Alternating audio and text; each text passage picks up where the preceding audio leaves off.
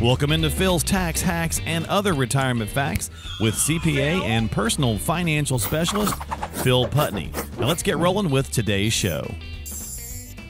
Welcome into another edition of Phil's Tax Hacks and Other Retirement Facts. Phil and I back again to continue our conversation on is retirement planning harder today than it used to be? And, you know, we kind of feel like it is, or more complex. More complex. Yeah. More moving parts. So yeah, exactly. Somebody was buzzing in there on me. More complex, more moving parts, but hey, you know, that's part of the deal. With more technology, our life's supposed to get easier, but I don't know that that's always the case. So it just allows us to do more and yeah. You know, then we make it complex because they can do more. So yeah. Case in point, I'm taping a podcast here and somebody's calling me and I forgot to put the phone on, on silent. Mute. So yep. There you go. All right. So let's pick up with our next 5. We did 5 on the prior episode. And of course, if you like to go check those out, find it on YouTube at Phil's Tax Hacks. Just type that into the search box on YouTube or just stop by philstaxhacks.com. That's the podcasting website, which of course will redirect you back around to Phil's website should you need to get on his calendar. And of course, if you're not working with a financial professional, it's certainly worthwhile to consider talking to somebody. Phil's a CPA and a personal financial specialist, and he's been helping families for many, many, many years. So get yourself onto the calendar if you need some help. And we're going to talk about, 5 more points here to go over for is retirement planning harder. So healthcare, I think this one's got to be a big ding ding, right? Again, more technology is great, but it's also really expensive. Every time we come up with something that it's pretty pricey. Case in point, I had open heart surgery 10 years ago. It was $300,000. My sister-in-law just had a similar, and it was $500,000. Yeah. Now you might say, 10 years, only 200,000. I guess that's not bad, but it's expensive, right? Everything we do in the healthcare world is just out of control, cost-wise. Yep. Yeah, and it definitely for a retiree makes it a challenge if you're going to retire prior to 65. If you retire at 65 or after, things from healthcare get a little bit easier because now you're on Medicare, and it's a much more structured and more controlled from a cost standpoint benefit, right? Or cost. We know exactly what it is. It's very structured. Here's the plans, So especially if you go with a supplemental, exactly what you're getting. The price is going to be different depending on companies, but it's just a more palatable expense. If you retire prior to 65, you have to go to the marketplace potentially if you don't have some kind of a company retirement plan, and it can be very expensive at that point. So so that piece has, I think, made it more difficult, from a retiree standpoint when they're approaching retirement, especially prior to age 65. So, and I think it's been interesting to me, not to get off, off topic too much, but, you talk about healthcare, like in your case with the open heart surgery, I think the challenge with healthcare has been, as companies have had these Cadillac plans early on, where they kind of removed that responsibility of payment from the person using the service. It's created all these crazy problems because now, to your point, the quote unquote cost was, $500,000 for your sister. Well, I guarantee you they didn't get paid $500,000. That was what the bill was, but then there's the discounts with the insurance companies and all that. So it's all a game. This shell game thing we play now, but that happened now because she didn't see the bill. All she sees is what her deductible or copay is. And, that's, it's a lot of behind the scenes. Responsibility isn't there as much as it used to be. So, unfortunately, a lot of, big medicine in general has just, to your point, it's really become a big shell game of, all these crazy numbers, and we shift things around behind the scenes, and, who knows what the end results truly are. It's just, I don't know. We've got, it's the interesting conversation of we're too big to fail, right? We've built these things, these systems where now they're so massive, if they fail, it's a real problem, but then again, we can't let it fail. And, or they're, it's just kind of it's almost like self-sustaining energy ball that just keeps more growing. Reliant on it. So exactly. Yeah. So, and we've muddied the waters a lot, which I think, life in general, financially speaking, and all about the dollar is certainly a lot more complex in the modern world than it used to be, healthcare used to be more of a, catastrophic type event, right? You went to the doctor, you just paid for it. It wasn't covered in health insurance. That was just part of, what you had to do. versus now it's like, well, what's my deductible? Well, it's only cost me $10. I'm going to go to the doctor, so you go more often because there's not that responsibility there. Yeah, that's a good But point too. now we're Yeah. starting to pay the price for that because it's just gone crazy. So, Oh yeah, somebody goes to the hospital every time at the drop of a dime, and it's right. like you're just costing yourself and the system a And lot the more system, problems. yeah. Yeah, if you So, don't really need it. So yeah, I think that's an interesting way of looking at the personal responsibility. Well, we see that in our society right now too. That seems to be completely out right. the window. Yep. So all right. Sandwich generation. So, maybe this is fewer, but I don't think that it is, right? Oh, so, well, let me rephrase that. It wasn't back then, right? Right. And it is now, right? Because you could have your kind of family standing up on its own a lot easier because things were so much cheaper. Housing was cheaper, cars were cheaper, so on and so forth. And you could get by honestly with one income a lot of times, back in the Yeah. day. With a simpler Now, lifestyle. Yeah, yeah, exactly. now you've got, tons and tons and tons and tons, millions of sandwich generation people where, I mean, we did that for a while, myself here, where we had my mother and my, high school aged and daughter in the house and college age daughter in the house. So, Right. it's easy to kind of have to deal because you're trying to figure out how to survive. And I mean, I think that's, partially a result of we're living longer, right? So our parents are Definitely. now living longer.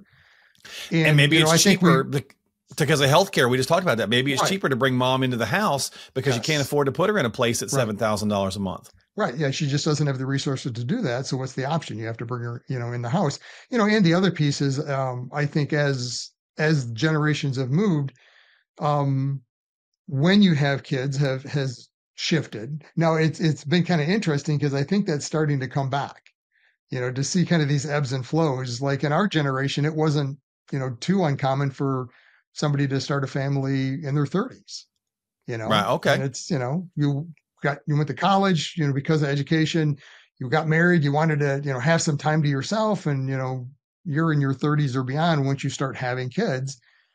So somebody in that scenario, yeah, now you're having high school kids in your 50s, Yeah. and maybe your parents have aged and they're living longer. So you're in that sandwich generation. So, Yeah. but, Interesting. but Yeah. like my one daughter, I mean, she started having kids at 23, so I think we're starting to see more and more of that shift where people are having kids earlier now. So maybe the sandwich generation is just this kind of bubble, if you want to think of it that way, Yeah. we're going through now, that it's affecting a lot of the people though that we deal with in retirement. So Yeah, that's a good point for sure. And you mentioned life expectancy, which is actually number 3 on this episode, number 7 overall for our 10 points. But yeah, because you were living, shorter periods, we're living longer now, so that's adding to the equation. Mom is 83, and yep. and she's doing pretty good, And I was talking with someone the other day, a couple, and his father is like 96 and her mother's like 94, right? And it's like, wow. And I they're know. taking care of both of them, right? So they're Yeah. in their 60s, they're in their early 60s, the married couple, and they're helping take care of both of their parents.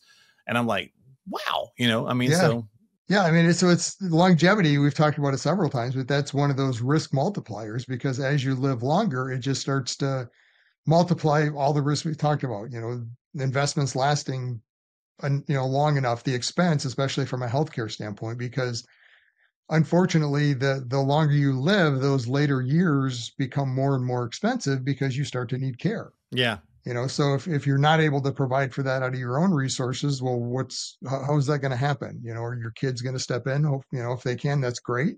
Maybe they can't because they're still in their work career. They've got both, couple or both people in the household working. So right. maybe they can't even do that as an option. So it just really starts to make things complex. So, but yeah, that longevity has really compounded, I think, retirement for the current generation because now you have to plan for 20, 25, 30 years in retirement. It's not uncommon to have almost as many years as retirement as you worked. I mean, that's not what it used to be. You used to have a 10-year retirement, 10, 15 years maybe for 30 years of work. So, Well, and we're gonna actually, yeah, we're gonna hit that in this on this next point here with Social Security. That's gonna be our next one. But if you think about all these, Phil, they kind of really snake in and out of each other, right? yes. Oh, yeah. They're So all, this one affects, 0.1 Yeah. affects 2. I mean, yeah, it's all Which is what's, making the whole thing a bit harder. So, Yeah, yep. for sure. So you're talking about, you were only maybe retired for 10 years. Well, and that's the next point here is Social Security. Yeah. We had more contributors Yep. on the system less time. Mhm. And now we have less contributors on the system more time. Yeah. So, I know there's some crazy numbers out there, something like 40 contributors to every one retiree back in the day. And now it's something like 14, or whatever. So, yes, I mean, it's definitely been a huge shift from a Social Security standpoint. I mean, interesting stat on Social Security, when it first was initiated, there was one age to file. It was pretty simple. 65 was it, right? You didn't have options. And we may have to do that again. And I think we're going to start to see some changes in it, but the interesting statistic around that is, what do you think the average life expectancy was then? It was like 63, wasn't it? It was 63, right? So, I mean, the average retiree never even made it to Social Security. And you always have your outliers, right? Your people that are going to live longer. And that's what they were banking on is you had a few that were going to dip into it. Sure. But with the last point, with medical advances and so on and so forth, if we're living to 94 and 95 and 96 and you're on Social Security for 30 years, we got to make changes, man. It was never designed for that, so that Social Security actually weighs heavily onto the complexity of what retirement planning is today, because again, it used to be pretty simple. It was 65. That was it. Pensions, you think of most pensions, what is their normal retirement age? It's 65. Right. So back in that era, 65 was the retirement age. That's when people retired, collected a pension, collected Social Security. There you go. Well, if you follow kind of the history of Social Security, and I just did some research, so giving some statistics. So started in 1939, right? Pretty simple back then. 65 was it. 61 is when they introduced early retirement. So now you could file at 62. So between up until 1961, 65 was the day. You didn't have any options. Right. And then over time, so it gradually has changed again. 1983, Reagan gradually raised that full retirement age up to age 67. So most, like our generation, it's 67, but there's a lot of retirees that are retiring today that they're 66 in some number of months. So it's starting to approach age 67. But I mean, this plays heavily into the longevity and viability of Social Security. So the college graduate getting their first job today technically can get their full benefit at age 67. I mean, that's just not viable.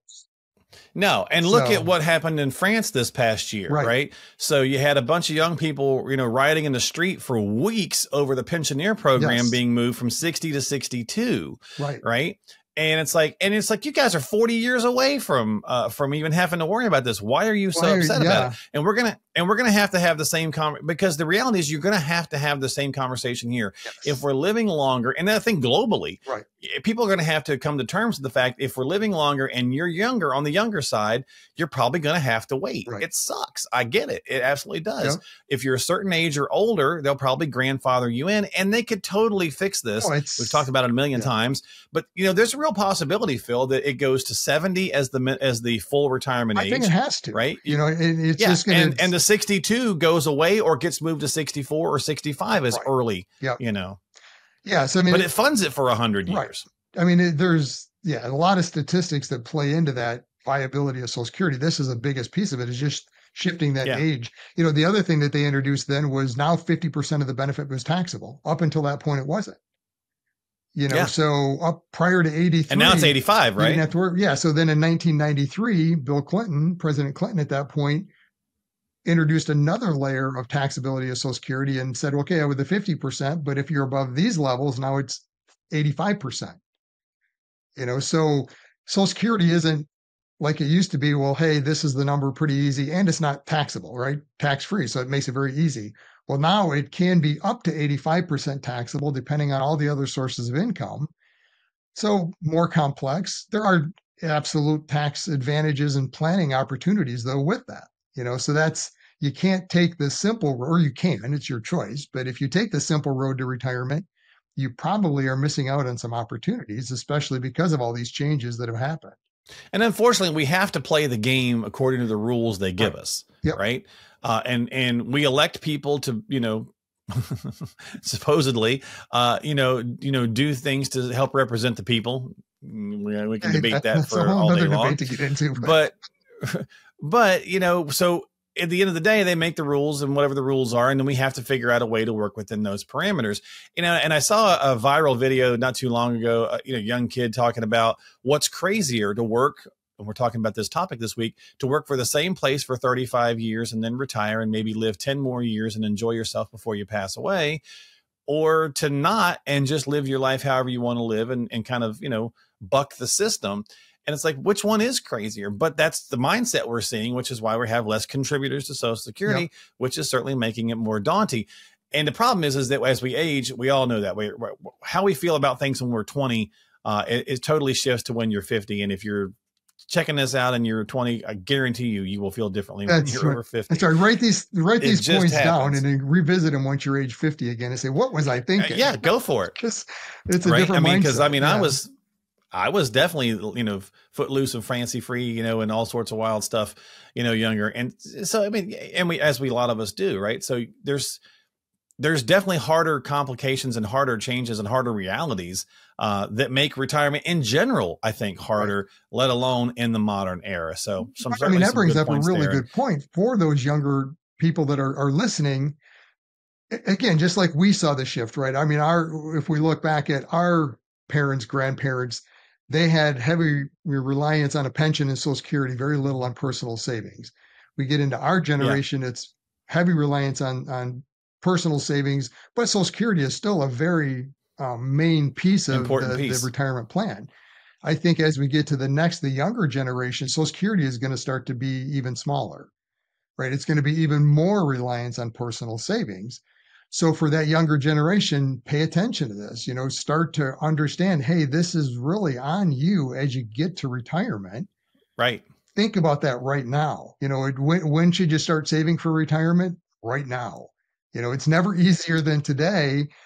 Start small, but then continue to build on that, because that's one thing I guarantee you, when your future self, age 50, 60, looking back, you're never going to be sad or sorry that you saved. You will be. And don't think that 50-year-old you is not coming, dude. It's absolutely coming. You blink and it's there. Right? So yeah. Exactly. And that's a great point, right? Because, and it's, we all know the deal, right? I tell my daughter stuff all the time to do and she doesn't do it, right? Because I'm her dad. That's right. And so we're not the dad to the listener, so hopefully you listen to us. So. No, but you have to learn these lessons sometimes the hard way. But hey, if you can avoid it, and the people that do learn lessons from others, hey, what is it? Geniuses learn from the mistakes of others. Get on board, right? Get on board. And that actually ties in really well, Phil, to the final point, which is just financial literacy, which definitely is an improvement today. It's definitely easier to be a lot more sound from a younger age as well, from any age, to have some more financial literacy. So that is definitely an improvement. And we talked a little bit about the fact that you can also get lost in the weeds or maybe even get some disinformation. But I think overall, if you really want to improve your current life, but also what's going to happen when you're older, and you don't want to work till you're 70, right? You do want to try to retire early at 55, maybe, and enjoy, 20 or 30 years of mobility and, freedom, so to speak. Then get financially literate sooner than later. And I think that's one of the general concepts out there is, financial planning, retirement planning. That's for somebody in their 50s or beyond, right? And definitely they can use it, but the reality is, hey, somebody more important. It's becoming really important to them because the finish line's pretty close, right? But the reality is, somebody in their 20s and 30s, it's vital then, maybe a little bit different. It's not as detailed and complex, but still understand all these pieces and start to run the numbers and get a head up on it. Because I can't tell you how many people that I work with that are in their 60s, now they're 2 years, let's say, from retirement. We're starting to run the numbers and having these discussions around taxes and Roth. And they're like, well, why didn't anyone tell me this before? I've never heard this. Well, you have the opportunity today. The information is there. Understand these moving pieces early so that you're not, age 50, 60 later on trying to undo and reshift and change things now to be in a better position. So you have that opportunity. So let's be honest, for those folks, we're kind of maybe seems like we're throwing the younger folks at the, under the bus a little bit this week. But let's be honest, people that have come in and see you at 60 saying, why have I never heard this? It's been there. You just didn't take the time to learn for yourself. Right. So the onus is on anybody to, I get it. It's not your forte. It's not what you do, but you could have talked to an advisor years before you turned 60. Right. You could have done the internet's been around now for about 25 years, and there used to actually be more actual information than disinformation. So you could have, it wasn't as hard to find the real information as it is today. Right. So, I mean, knowledge is always been power, right? With Ben Franklin, right? I think. So, get it done, get it figured out, and get with an advisor. Go meet with somebody. You know what? If you're 35 and you're almost living paycheck to paycheck because you got 2 kids and you have no idea how to get better prepared for retirement, go see an advisor. They may tell you, I'm sorry, I can't help you right now, but they also might be able to give you a few pointers. Find the one that is willing to work with you, right? There's going to be somebody. Certain financial professionals, if they specialize only in retirees, they're probably going to have some minimums. They're looking because they need some numbers in order to make some things move. But then you have some other people that are looking to help people build wealth, and build up from a different age. So time of life you're in, find the person you need. Yeah. And I mean, it's, every advisor has a different approach on how they do it. And even, somebody in the younger generation, they don't need the depth of planning that somebody in the later stages do. Correct. Because I typically work those, with those in and nearing retirement. Well, they have a lot of different options that are going to happen pretty quick, right? Social Security is a big piece of it, the whole tax side of it. There's all these different options because of how things are structured for them today.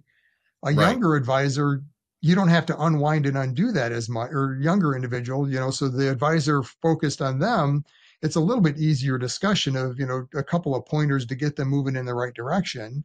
You don't necessarily have to run the numbers for 60 years out to see what it might look like all the way through. And you said that better than I did. But putting just them in general, in that right direction is really the key. Yeah, you can still get some help if you're 30, right? And maybe you're looking at working with someone who's going to help you build your wealth over the next 20 or 30 years. Absolutely. And then you transition to a retirement professional, that kind of thing, right? So either way, I think, is it harder? We talked about this. This is the end of the, the 2-parter. Yeah, it probably is harder because I think in a lot of ways, life is generally harder right now with, just so many complexities we got going on in the world and financially speaking. But again, every generation feels like it's harder than it was the one before that too. So take it with a grain of salt. With the personal responsibility, it's harder, but you've got more flexibility, right? And because you got more things at your fingertips. If you do want, especially the younger generation, if you wanted to retire early at 55 or, whatever it is for you, you can do that. It takes planning and hard work up front, but you can do that. For prior generations, that wasn't really an option, because pensions weren't available till 65, Social Security. And in that way, it's easier today, right? Right. So, I mean, it's all how you approach it, and the personal responsibility takes just that. Take responsibility and plan. So we'll finish it with this. Is it harder? Yes. Is it easier? Yes. It's a little bit of both. It is what you make it, just like anything in life. So with that, we'll let you guys go. Thanks for hanging out with Phil and I here as we talk about investing, finance, and retirement week in and week out. If you need some help, again, reach out to a qualified professional like Phil. Find him online at philstaxhacks.com. Don't forget to subscribe to us on Apple and Spotify and YouTube. And we'll see you next time right here on Phil's Tax Hacks and Other Retirement.